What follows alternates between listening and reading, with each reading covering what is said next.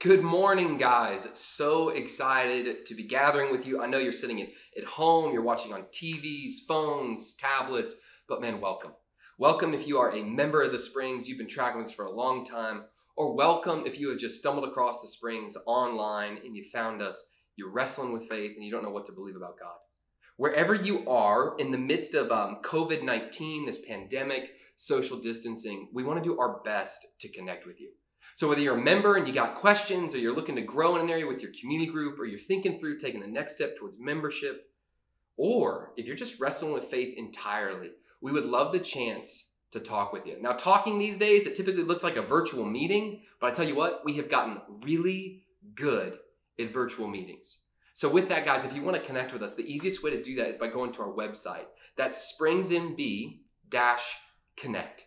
From that, you'll be able to see a few options for learning new things about the church, finding prayer, getting connected, things like that. Second thing I want to let you guys know about before we jump into the sermon today is that we are about to launch, I'm so excited for this, a weekly family fun activity.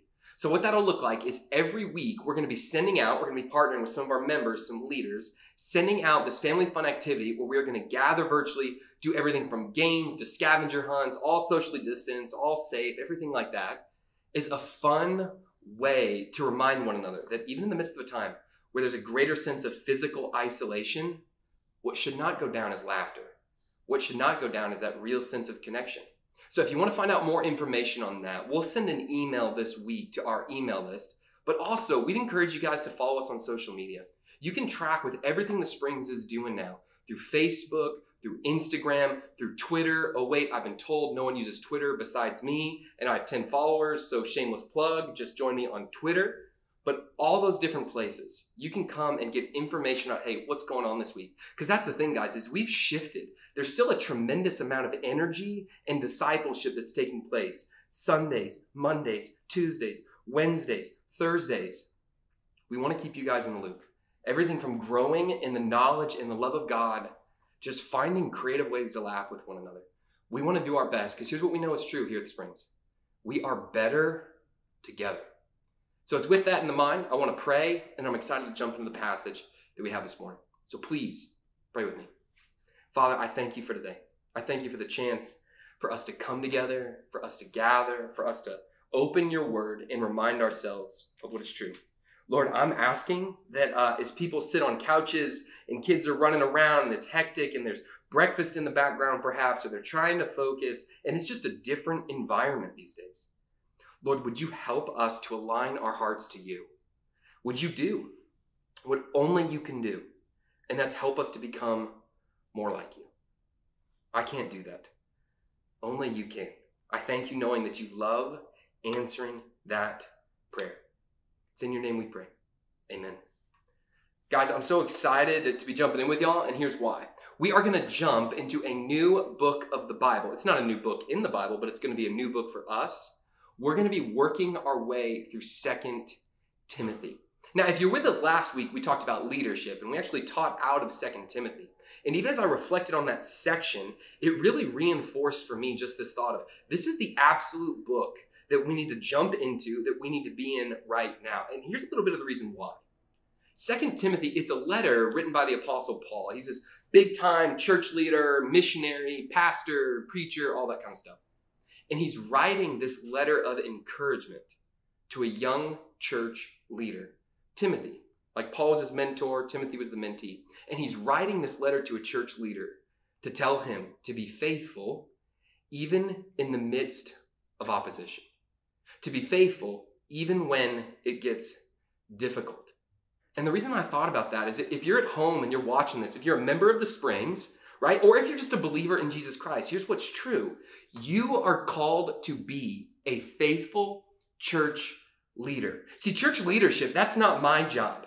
That is the job of the church. Who is the church? That is the people of God, those who believe in him. My daughter last night, she said, hey, Daddy, can we go to church?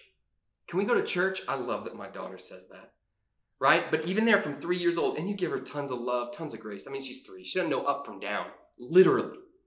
But I looked at her, I said, hey, sweetie, those who believe in Jesus are the church. It's not a place. It is a people.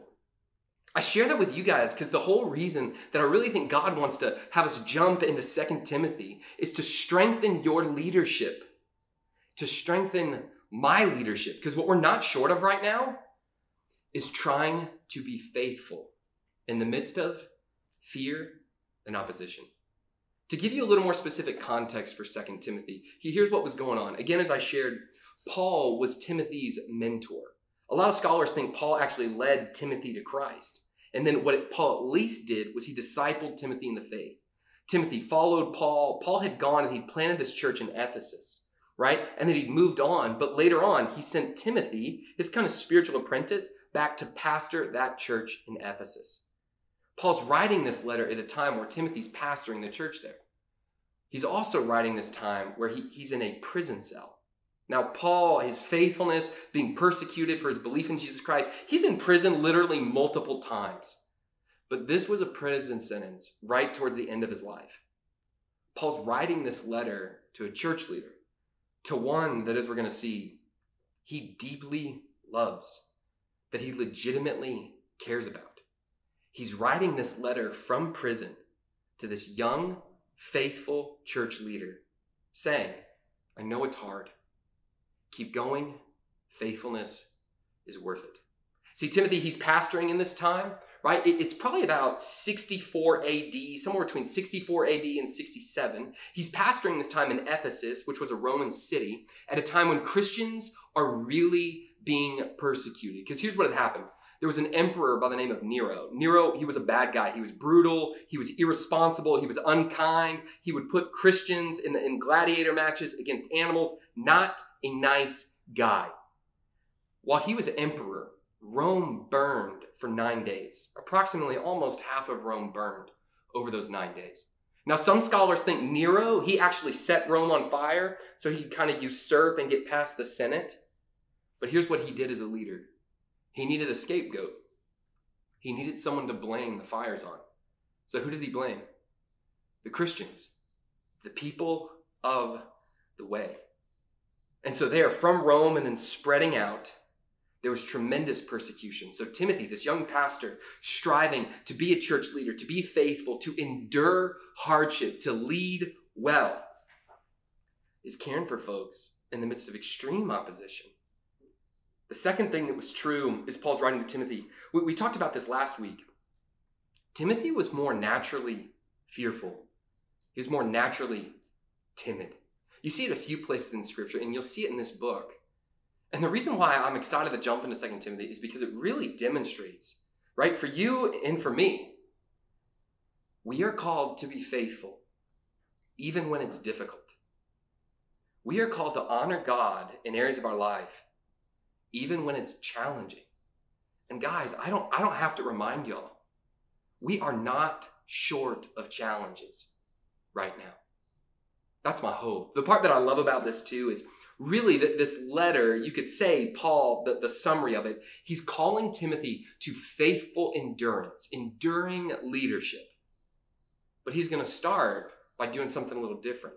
See, the majority of the letter is going to be instruction to Timothy. Hey, Timothy, I know it's hard. Keep going. Hey, Timothy, I know it's difficult. Keep going. Here's the difficulty in the present. Hey, Timothy, it's going to get harder in the future. He's going to call him to more, but it's amazing how Paul starts it. You'd think Paul would start it by saying, hey, Timothy, I know you're down. Hey, Timothy, I know it's hard. Get it together. Hey, Timothy, I know it's been rough. I know you're fearful. Hey, man, come on. Pick it up. You got to do better. We tend to motivate that way sometimes. That's not how Paul motivates. That's not how Paul starts to inspire this faithful church leadership in this pastor. He actually starts by reminding him of love. So guys, where we're going to be today, we're going to be in 2 Timothy chapter 1, and we're going to look at verses 1 through 5. Specifically in this context, as the rest of the letter, Paul, he's going to exhort, he's going to challenge, he's going to call Timothy to faithfulness. He's going to start by doing something a little different. He's going to start by first reminding Timothy of not, hey man, get it together. Of not, hey, do better. But of, hey, Timothy, here's how much I love you. Hey, Timothy, here's how much you mean to me. I believe in you. He speaks life into him. Today we're going to talk about how a call to faithfulness starts with a reminder of love. I'll say that again. A call to faithfulness starts with a reminder of love. So if you have a Bible, turn with me. We're going to be in 2 Timothy chapter 1. Again, we're going to look at verses 1 through 5, and we're going to see really a few things happen. But Paul, he's going to remind Timothy of his love for him by 1, loving him. 2, thanking God for him. 3, praying for Timothy. And then 4, reminding Timothy of his faithfulness. So I'm going to read all of verses 1 through 5, and we're going to work our way down through. So grab your Bible with me. 2 Timothy chapter 1. Paul, an apostle of Christ Jesus, by the will of God, according to the promise of life that is in Christ Jesus. Before we keep going, that right there, it's kind of a standard introduction for Paul when he goes and he sends these letters, right? And now it's going to shift and it's going to get more personal towards Timothy. It really highlights this idea. Paul's writing this letter to Timothy, but he knew it was going to be read and used as Holy Spirit inspired instruction for other people. People like you, people like me. So here's the personal part where Paul, he really begins to speak to Timothy. He says to Timothy, my beloved child, grace, mercy, and peace from God the Father and Christ Jesus our Lord. I thank God whom I serve, as did my ancestors with a clear conscience, as I remember you constantly in my prayers night and day. As I remember your tears, I long to see you that I may be filled with joy. I'm reminded of your sincere faith, a faith that dwelt first in your grandmother Lois and your mother Eunice, and now, I'm sure, dwells in you as well. Guys, again, here's what we're doing. We're pausing right here at the end of these 5 verses to stop and see what Paul's doing is he's reminding Timothy of how much he loves him. He's encouraging him. He's speaking life into him before he's going to go and challenge him, call him to faithfulness, exhort him to excel still more. So that's what we're going to see, guys. How does he do that? How does Paul, right, as we know he's going to call him to faithfulness, how does he start by reminding him of love? Well, let's pick it up in verse 2, where really you see the first way that Paul starts by reminding Timothy of love is he just reminds him, man, I love you. I legitimately care. I love how it starts out. He says, hey, to Timothy, my beloved child. I referenced this a little bit before, but the scholars say Paul, he likely led Timothy to Christ on one of his missionary journeys, and then he raised Timothy in the faith. You see, actually, if you were to turn in your Bible a few pages to the left, in 1 Timothy, which is a letter he'd sent him before, you see him, Paul, addressing Timothy there as Timothy, my faithful son in the faith. It's this amazing moment where really you see this contrast and this difference in 1 Timothy and 2. Both are these moments of affirmation, affection, and intimacy, but you see it change in 2 Timothy a little bit. We don't know exactly why that changed is, but some scholars, they speculate it's because where Paul is in his life. Like Paul's writing this from a prison cell where he really sincerely thinks he's going to die.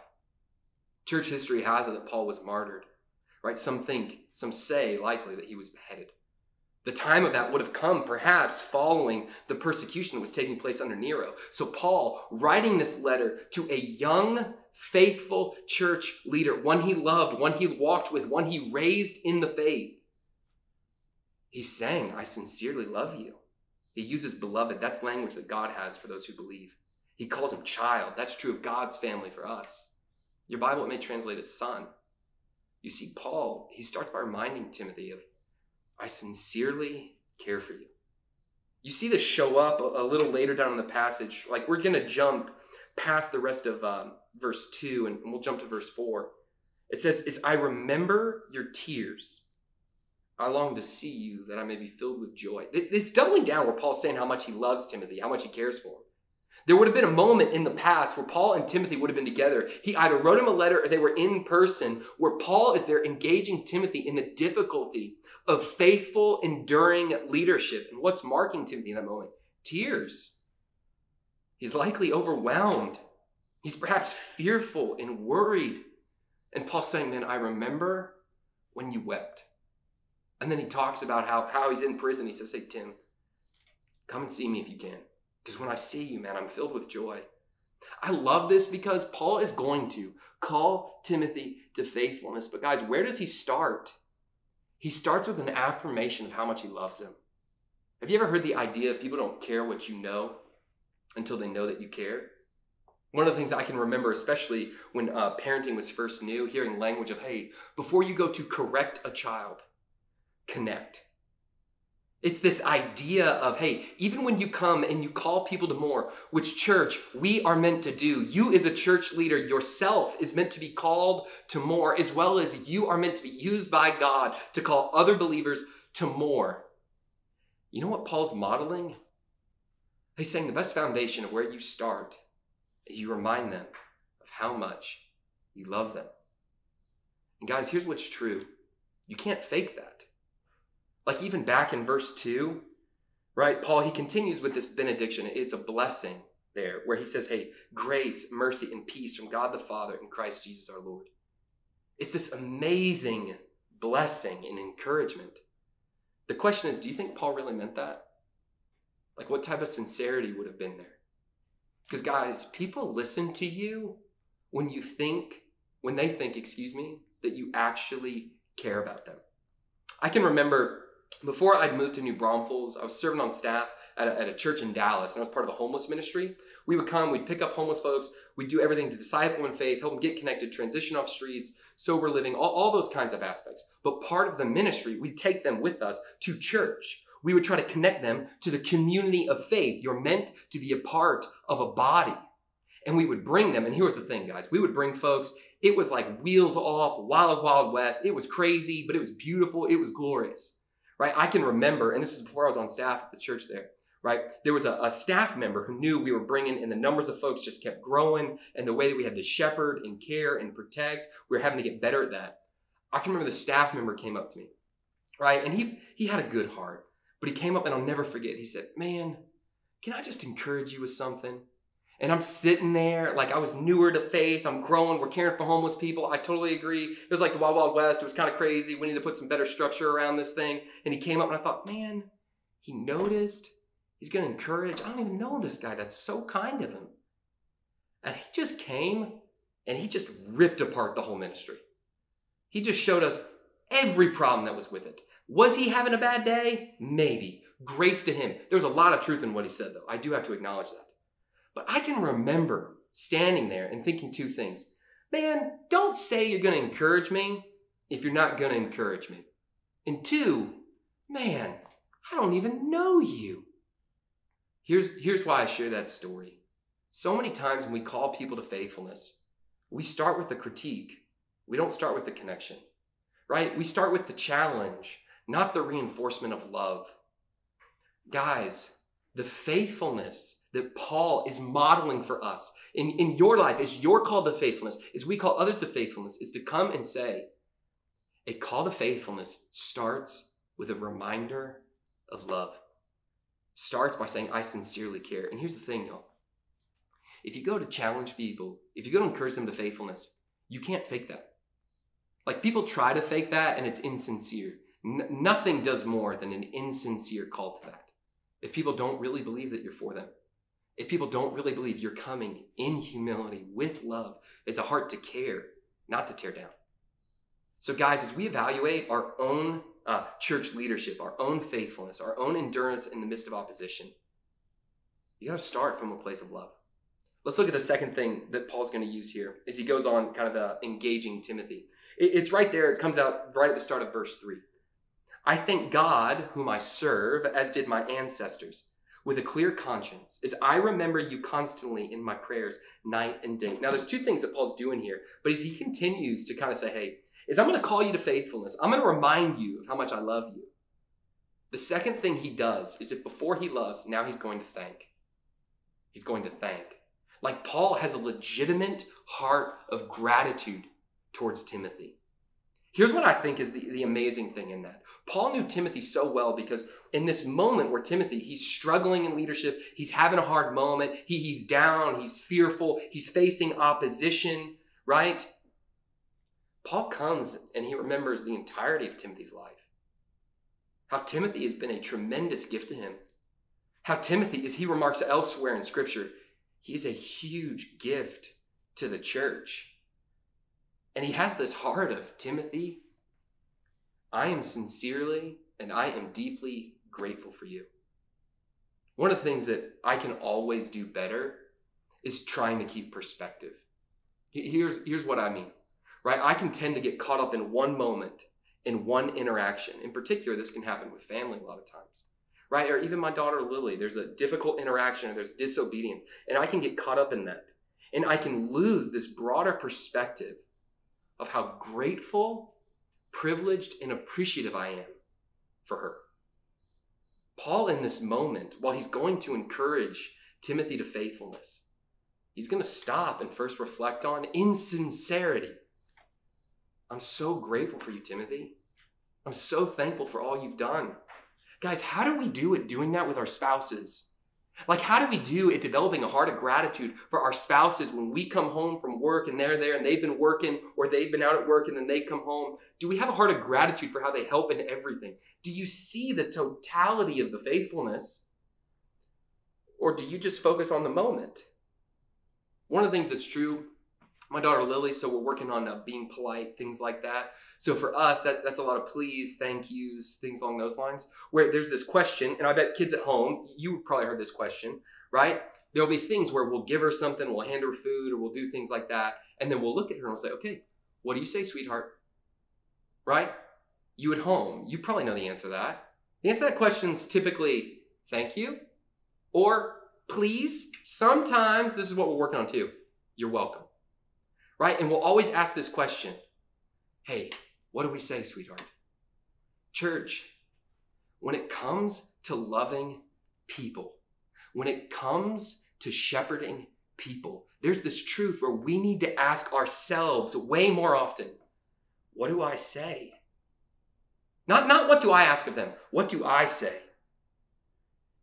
Thank you. Like Springs members, thank you for your faithfulness.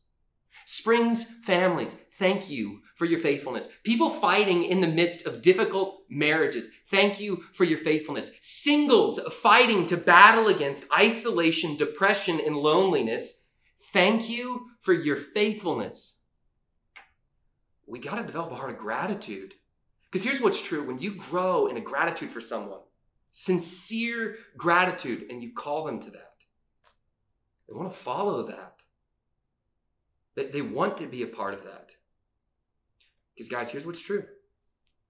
A call to faithfulness, which we are meant to do in our own lives and in the lives of others, starts with a reminder of love. It starts with a reminder of thanks. Let's jump back into the passage. Let's keep moving along.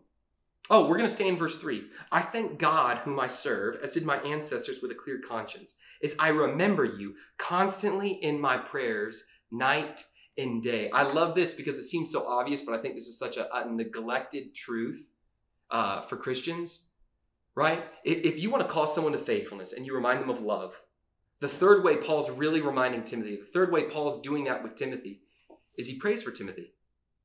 It's prayer. It's legitimate going before the God in heaven on behalf of that soul.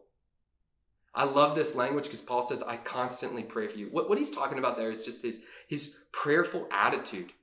How his dialogue with God never has a the end. How the phone is never hung up. It's a constant communication. That doesn't mean he's just locked away in a closet all day. But that means his heart and dialogue before God is constantly going. And then what is he constantly thinking of? He's reminding himself of Timothy. He's knowing it's hard to lead. Life is difficult. There's opposition. In this world, we will have trouble. Timothy faces trouble the same way I do.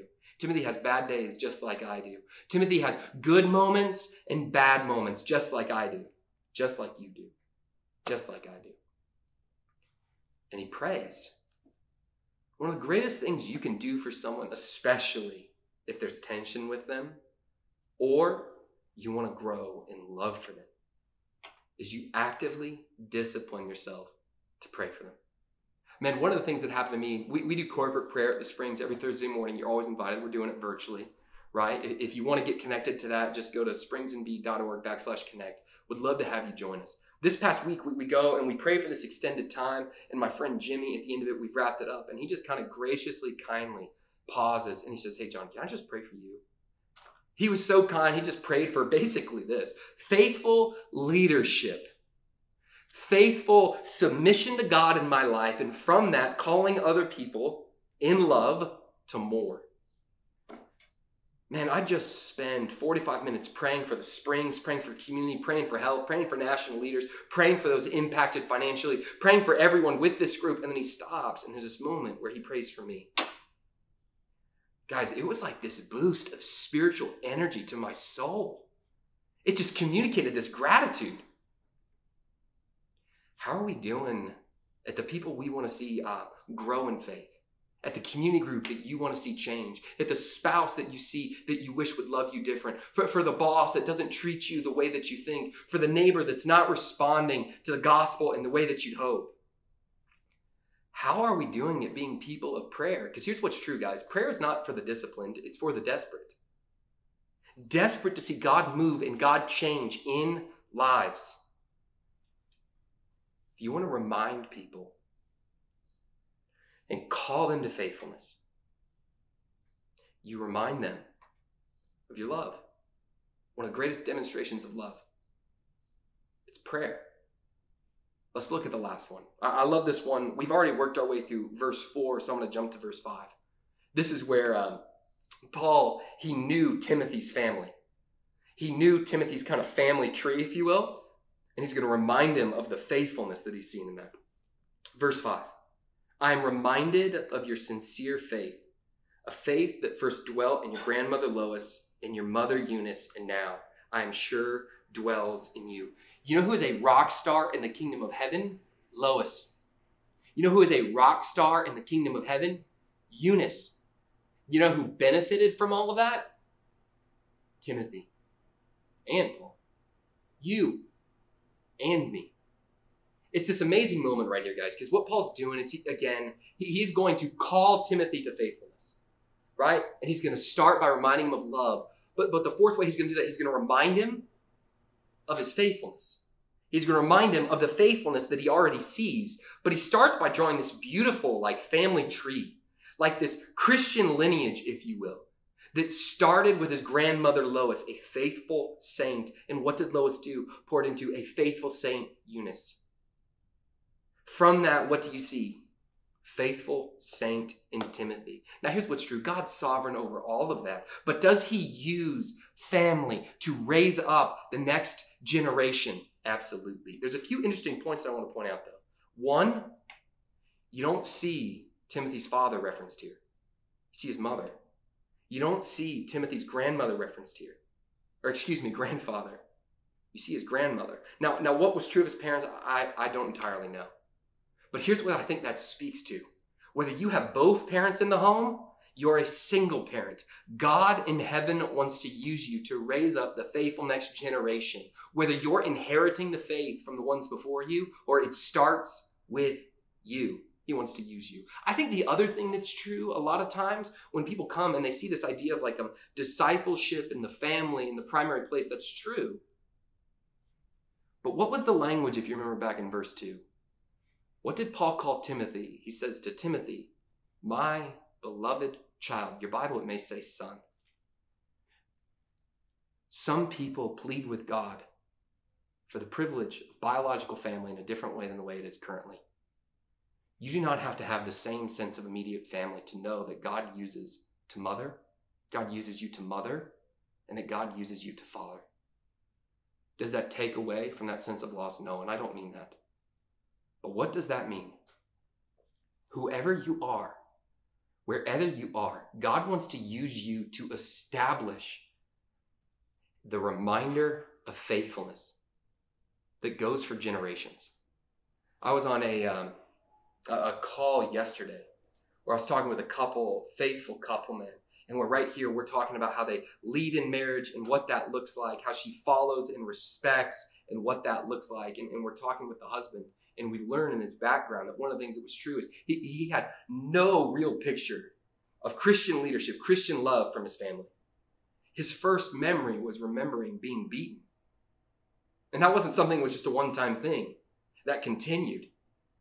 While grieving the reality of that tragic, wicked oppression and sin. We reminded him of the privilege that he now has to change the family tree, to lead a different branch, to have a different downline. See, here's what's true. Well, right there, in that instance, he couldn't look up 2 generations and see a Lois, or a generation up, right, and see a Eunice. But God in heaven wants to use him, his wife, to generations below them to be able to look up and say, I saw them. So guys, here's what's true, right? Is you call people to faithfulness, you remind them of love. And what Paul's doing here is he's reminding Timothy, I have seen your faithfulness.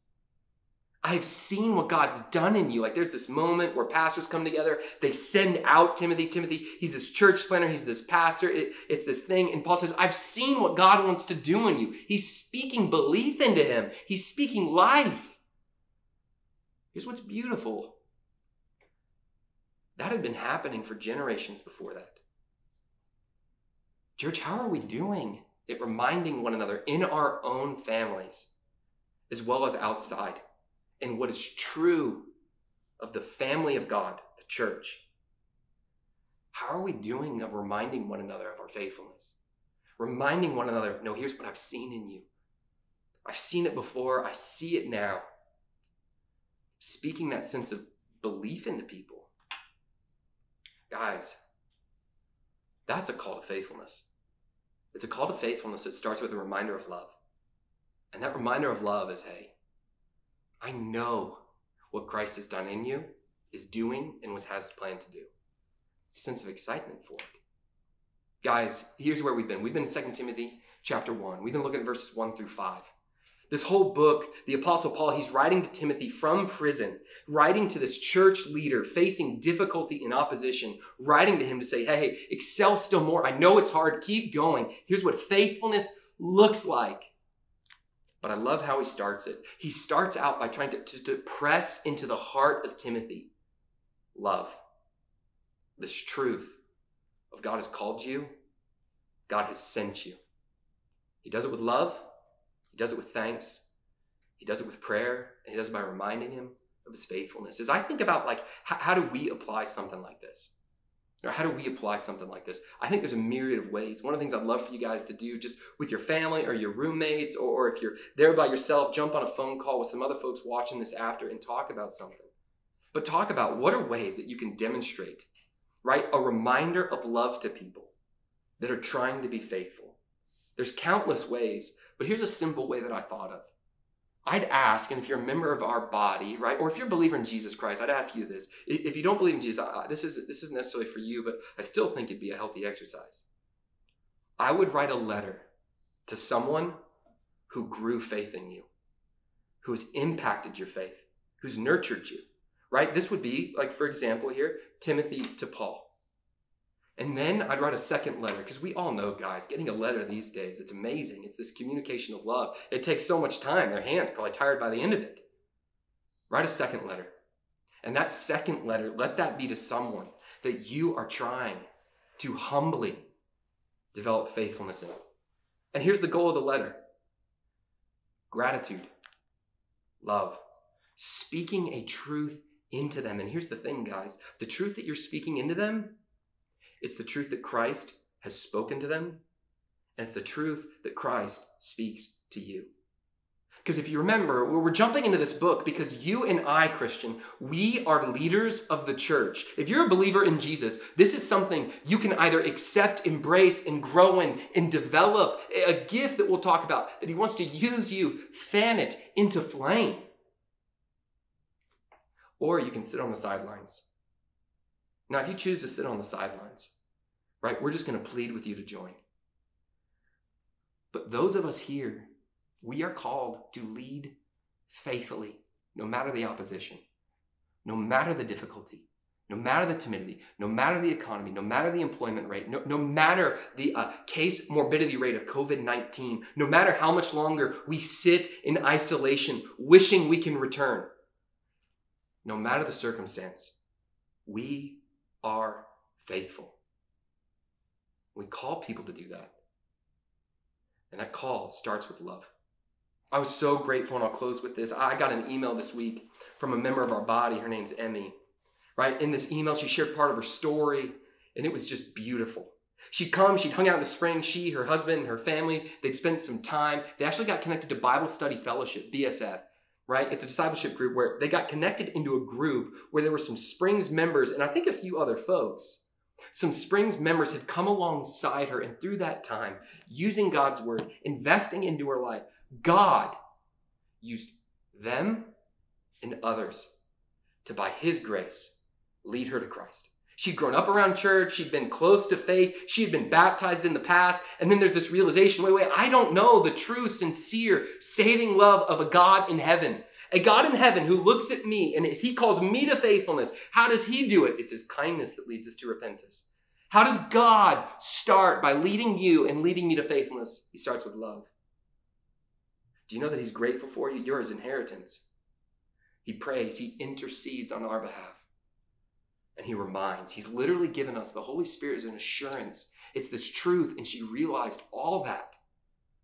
That God in heaven died for her sins, died for mine. He rose from the grave, and he doesn't bid her to be this better version. He says, believe in me. Believe. Changed her life. Changed her life. It's this beautiful story, because after that, here's what happens. She comes to know Christ. Right? She jumps in, she gets more connected, she starts growing in her faith, and now God's growing in her this desire to grow in ministry and faithfulness and leadership. And what does that look like? And she's writing this beautiful email saying, here's what God's putting on my heart to do. But there's a bit of fear. There's a bit of worry. There's a bit of concern. Guys, God is looking to use you to transform lives like Emmy's all day, every day. Your classroom, the Zoom virtual gathering that you're a part of, the clinic you go to, the grocery store that you're at. He's looking to transform lives like Emmy's all the time. And where does that start for Emmy? Where does that start for me? Where does that start for you? With the reminder of God loves you. With the reminder of he died for you. He's made you worthy. With the reminder of he prays. He literally, the Holy Spirit intercedes on our behalf with groanings too deep for words. He knows to pray what you don't know to pray. And what does he do? He reminds. He gives us his word. He gives us the assurance of the Holy Spirit. Church, Jesus Christ calls you, calls me to be a faithful church leader for such a time as this, in good days and in bad, no matter the opposition. But how does he start that call? How does Paul start that call here with Timothy? With a reminder of love. We are called to faithfulness.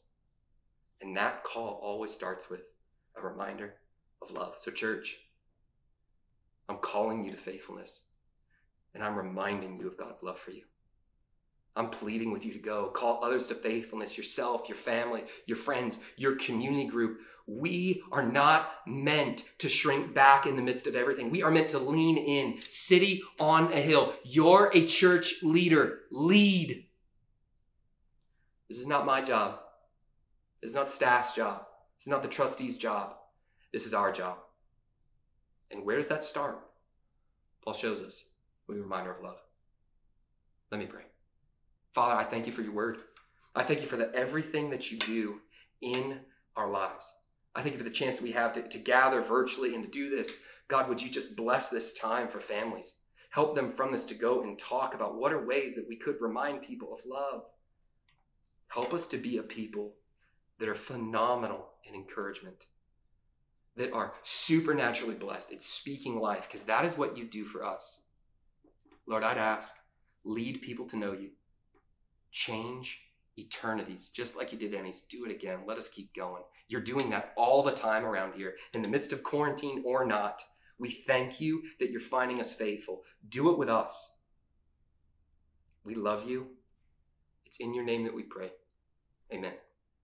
Guys, thank y'all so much for gathering us. We hope that you're able to take the rest of the day, enjoy this time with family, friends, roommates, jump on a call if you're there by yourself, wherever you are. But one of the things we want to remind you guys is we are always looking to connect. So whether you're a member or you're totally new and you just found us online, if you have questions about anything or you just want to talk, go online. We'd love to connect with you.